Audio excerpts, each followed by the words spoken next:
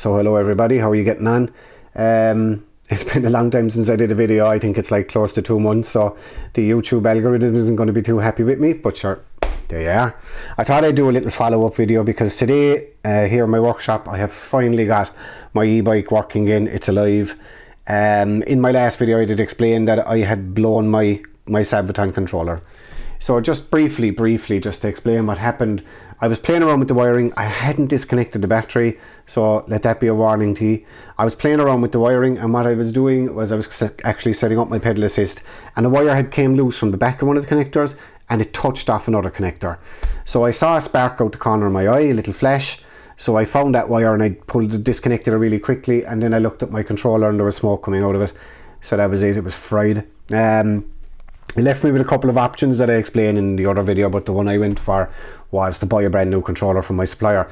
Now, unfortunately, my supplier took, I think I ordered it in the start of June. It didn't come here until last week, so a ridiculously long time. But to be fair, the supplier put their hand up and admitted that it was their fault entirely. So they said to me that what they had done was they had created the label and then they left it sitting in their warehouse. They didn't organise for a collection. So they were very good. Now, one thing I will say, I did say in the last video that you could probably buy one of these off of Alibaba, one of these controllers, but I think there's a little bit more to it than that, because the supplier was asking me a lot of questions. You know, they wanted the serial number off my motor, they wanted the serial number off, they wanted to know the model of my display. I have a UKC1, so it seems that they need a lot of information to program the controller. So I don't think it's as simple as just buying one online. Maybe it is. Okay, I didn't anyway, so I got one from my supplier, but I ran into a snag, right? So what happened to me was I connected up all the wiring again. Everything was great. I thought I was ready to go. I twisted the throttle and nothing, it was dead. I couldn't believe it, because the controller had cost me like something like 200, by the time it got here it was 250 bucks, and I was thinking I'm after wasting all this money now because I can't fix it. But then I started looking online, and I think what happened, and I should have looked at this, was when the wire touched the connector and I pulled it away from the connector, when I saw the little spark, I should have looked at what connector that was, because I suspect now it was the throttle. So what that meant it had done was whatever current it had sent to the controller and popped the transistor in the controller, it also sent a surge of power up into the throttle and damaged the throttle. Because those throttles, if you open them up, I actually watched a guy on YouTube, there's only a tiny little sensor inside them, a little tiny thing, and I think I had blown that. I don't know. But what I do know is I was sitting here scratching my head. I couldn't figure out why I had no throttle and what was going on.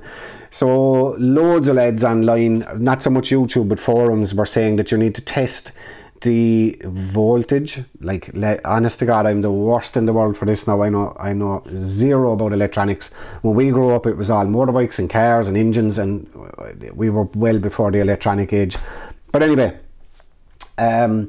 so what I did was, and it's kind of funny considering how little I know, is I bought one of these. Okay, so it's a little voltage meter thing, and you set it up and it's got a little digital display, and you get these two little prongs and you connect them and it tells you if there's power running through. That's as much as I know, right? So anyone that understands this is going to be looking and thinking, God, your man really doesn't have a clue. But this little yoke was only about 14 quid, so I think it's a good, you know, it's handy to have. I can if I ever get anyone in with an e-bike and they need to fix it, I mightn't be the right person to fix it, but I'd have a look. This will be handy, you know. So I checked my throttle, and on the throttle apparently you're supposed to have, like, we'll say you put the little red fella in, the black fella into the back of the connector, and you get a reading of one, and then you put it, you cross them, then you go from the other one, you just check the other two wires, and it goes up to something like 3.4 or 3. I think mine was 3.8. That's you're supposed to have. But what I had when I checked mine is I had 3.8 and I had 0.01. So I knew then, okay, this is the controller. So I took a video, sent it to my supplier, and to be fair to them, they sent me out a brand new controller. So they said, they agreed with me. They said, yeah, those readings are completely wrong. So it was my controller. Sorry, they sent me out a brand new throttle. I apologize. So I connected up the throttle this morning, and bingo, my bike is running.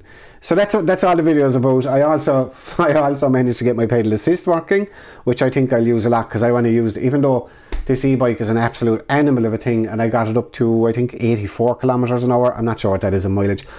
But I'm going to do a video soon where I'm going to take it out on the road and I'm going to record a spin just to kind of show people how much fun this thing is. But what I'm going to do is I want to use the pedal assist because I want to cycle this thing as much as I can for fitness, with the obviously the benefit of having the e-bike, you know, and then if I get into the city and I'm in traffic, that I can just sit in the middle of the traffic and use the throttle. So anyway, that's it. Thanks to everybody that watched and liked, and you know, I've got a few subscribers now, which is incredible. So yeah, thanks a million. I've been saying this from day one, but I will do a video. I think I get the impression that everyone wants to see videos of these things out on the road, so I'm going to do a video on the road next, and I'll just show you how I tidied up my wiring and so on. So that's it. Thanks everybody, and I'll see you in the next one.